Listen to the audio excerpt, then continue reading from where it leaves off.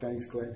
We're going to have a quick discussion on hierarchy of controls for a PCBU or a builder within the construction industry. Okay, so we have these 1, 2, 3, 4, 5, 6 items which are different categories, have just been changed. And we're going to start from the top, which is the highest, the best way of stopping someone from hurting themselves with whatever the hazard is, to the least. All right. So number 1, we'll start with an elimination. Now I'm going to explain this as an example with Joe. You love this picture, don't you? Yep. Joe the carpenter, and he needs to cut a piece of timber, say a stud going in a wall. Okay. The hazards involved in that are going to be, I'll just name a few, use of power tools or machinery. We have electrical hazard. We have dust and some noise hazards, pretty much. Might be some manual handling, but we'll worry about those another time.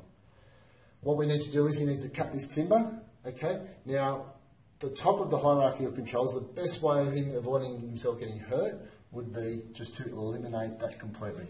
But we can't. We need to put that timber in. So we'll go to the next hierarchy of controls, which is in the part 2. Firstly, can we substitute it? And substitute, for example, would be with the electrical hazard, we may say, instead of using a power saw, Joe is going to cut it by hand saw. Okay? So we're going to substitute it, the method. That might not be any good.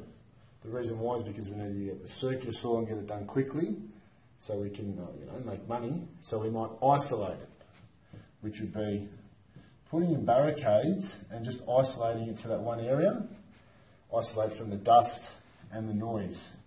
So it's only affecting one person rather than everyone on site. Does that make sense? There's another method.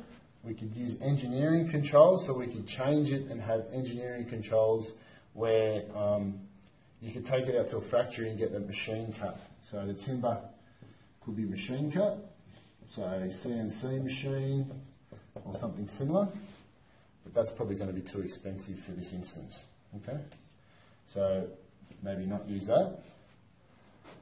To our last port of call, which is in the administration, part 3, and the personal protective equipment, we can use administration by ensuring that Joe,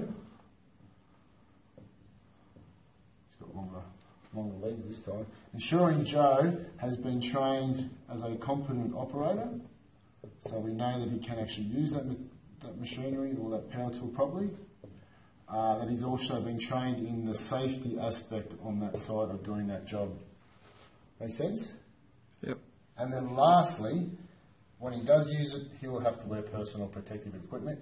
If we can't use any of these items, we're going to be putting on hard hats, we're going to be wearing goggles, very good goggles. Nice. We're going to be wearing ear muffs possibly, and actually we're going to be wearing boots.